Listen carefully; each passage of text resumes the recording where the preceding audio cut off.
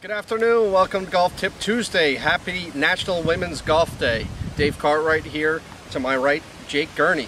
So it's been a very wet spring, obviously lush grass around the greens. So today we're going to talk about hitting from heavier rough. Okay, so we have two golf balls here in the rough. The first one we can see is buried, has a lot of grass between the club and the golf ball. The second one, sitting up a little bit more, there's going to be less grass between the golf ball and the club.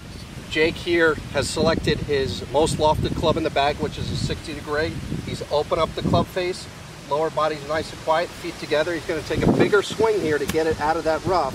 It's going to run out more once it gets onto the green. In summary, we're going to take the most loft we can in our bag. We're going to open up the club face. We're going to allow for more roll on the green. And lastly, we're going to take a pretty good sized swing to advance it from that line. Thanks for joining us on Golf Tip Tuesday. We'll see you next week.